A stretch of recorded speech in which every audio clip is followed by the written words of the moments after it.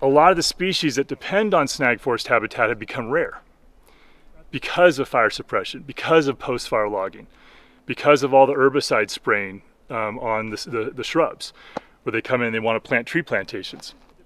I think for me the point is, from an ecological perspective, we need to embrace these processes and understand that they're much, much older than humanity.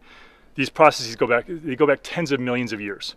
There's been this endless cycle of life and death and rebirth and rejuvenation going on for thousands of times longer than humanity's been on this planet.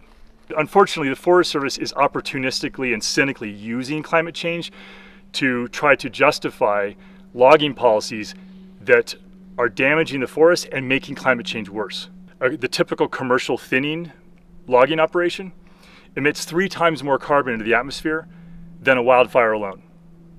3 times more. So what are we doing? It doesn't make any sense from a climate change perspective. And of course, that's making climate change worse, which is influencing fires more, and then they're doing more post-fire logging and more commercial thinning, making climate change worse, and it's an endless cycle. What we need to do is shift direction, start moving away from logging, start reducing our wood consumption, shifting towards reduced consumption and non-wood alternatives for building materials, for paper, and focusing our attention and resources on protecting communities from wildfire.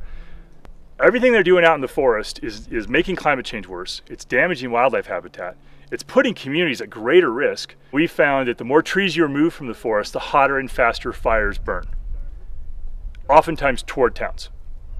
The voices of scientists we're hearing out there are basically paid by the Forest Service, including a lot of university scientists. And it doesn't mean they're bad people. It just means that they have a financial conflict of interest and almost no one's talking about it. And we need to talk about it.